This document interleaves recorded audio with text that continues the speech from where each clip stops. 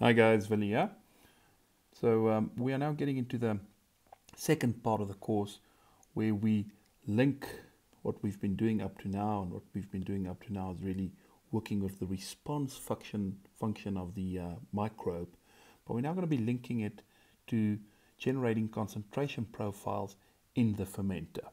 And to be able to do this, we're going to heavily rely on the magic of Python.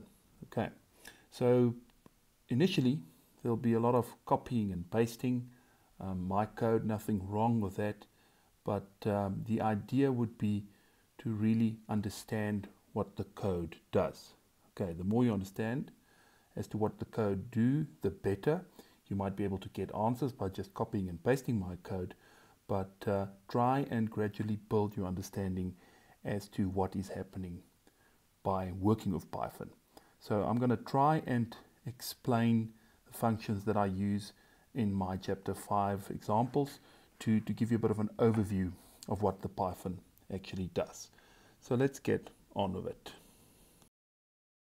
So when looking at the Python code, there's basically three important functions that we work with.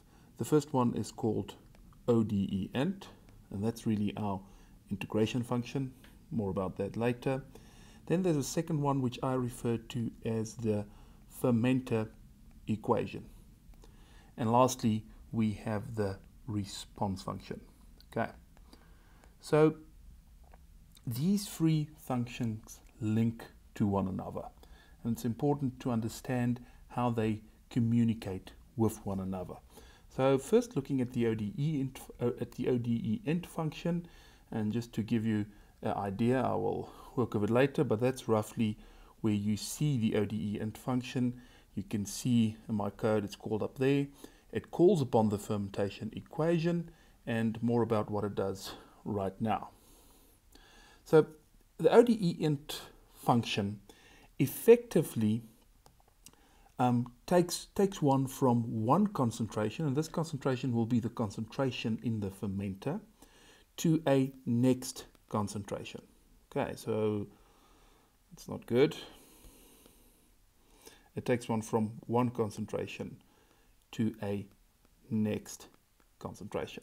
And to do that, one needs those vectors. You've seen, we talk a little bit about differential equations and how to solve them. You need a vector field, and this is not in a two-dimensional space. This will be in a hyperdimensional space, because sometimes we're going to have 4 or 5 differential equations. But really, it's all about going from one point to another point in the space, one concentration to another concentration, and to do that, you need a slope or a vector. Okay, so what do ODEINT do?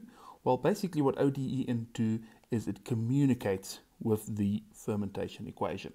So it passes over the current concentration it has. It also passes over the time that it has. And then the fermentation equation can do the integration. Now the fermentation equation, you know, for a batch reactor system, it reduces to a fairly simple equation. It's just this specific equation that you have in your notes. So once the C is received, okay, the C is received from ODEINT. The time is also received. We're not really going to use it. Basically, what the fermentation equation does is to calculate the slope and return the slope, or the vector. So dc dt is really the thing that is returned. Okay, but you will see that the rate of production is in the equation that determines the slope. So for the firm equation to be able to calculate the slope, which is over here, we need to call upon the response function. Okay, now the response function, so basically what you do is you once again pass over the concentration, the current concentration in the fermenter, because remember ODEINT, the big function, starts from a concentration and wants to generate a next concentration so that you can draw that profile. Okay, so back to the respiration function. What happens in the respiration function is really exactly what we've been doing in chapter 4. So you've got your stoichiometric matrix, you've got your different rates, some internal, some external, and that will be equal to your constant matrix which contains a mu and which contains a theta. Now, very important, and this is very important, this mu and theta is soon, not exactly in the example that we do in chapter 5, maybe towards the end, but it is a function of C, and theta is also a function of C. Okay, so this is crucial. This is crucial because what happens is you need to get past the concentration from the fermentation equation to be able to return, and what you return is really just the rates. Okay, so the response function, what we've been doing in stoichiometry all along, is just to calculate the rates, and we can now return these rates to the fermentation equation. Okay, the first example that I give you in chapter 5 basically has a constant coefficient here, so you keep on returning the same thing to the fermentation equation. I just keep it simple for starters, but later on we will use the concentration variation. You'll see at the end of the chapter 5 example, there is some link to the concentration of the glucose. So basically what we're saying is what gets returned from the response function will vary depending on what is fed in terms of the current concentration in the fermenter. Okay, so there's a real cycle going on here, and you need to understand what gets passed and what gets returned. And you need to understand that as time progresses, this thing happens over and over and over and again. And, you know, it really, well, it doesn't take a long time for the computer, but it's a big calculation. And what it returns then is different concentration values at different time values. So just to quickly run through the different functions. Let me just see if hold on. Okay, so now I just want to show you the functions as they look in Python. So let's make this one a bit smaller, and we bring in the first one, which will be the ODE function. So there we have it. Just make it a bit larger. So important to see in this function, let me just get my blue pen out so that I can, okay. So what you have here, there we have the ODE function, and it's going to generate the concentration array, which is really the whole span of concentrations that we generate. Remember, this concentration is not a single concentration, but it is a vector of concentrations. In the first example, there was actually 4 concentrations. Okay, so what you immediately can see is that it calls upon the fermentation equation. It starts with the initial value that needs to be specified. That's the initial concentration of 4 separate concentrations. And you also define the time values where you want concentrations to be reported. Okay, so this one-liner is really where it all gets initiated, because from here you now call upon the fermentation equation. The fermentation equation will return a slope value. From a slope value, you can get a new concentration, and then the cycle will continue. Okay, so this is what the ODE function looks like. So I'm just going to take that one away, and then we'll bring in the fermentation equation. Okay, so the fermentation equation is really just the C-mole balance for a batch system in this specific case. Very important. If we have a look, you will see that the concentration, you see that little C over there and that little T over there, that got passed from the ODE function. So I'm referring to this. This is what's happening over here. Okay. Then, very importantly, what happens in this little line over here, I'm just gonna show it there to you. What happens in this little line is that we define the order of the components that we're going to integrate. Very careful not to confuse this order of components that we have over here with the order of components from our matrix. That doesn't have to be the same thing at all. This is just the components that we are interested in integrating. Okay, and then we get to the link part. Here we call upon the response function. Can you see over there? Maybe I should really use a color pen. So you can see here that I am, and I'm just going to get me a lighter color. So I am calling upon the response function in that specific line.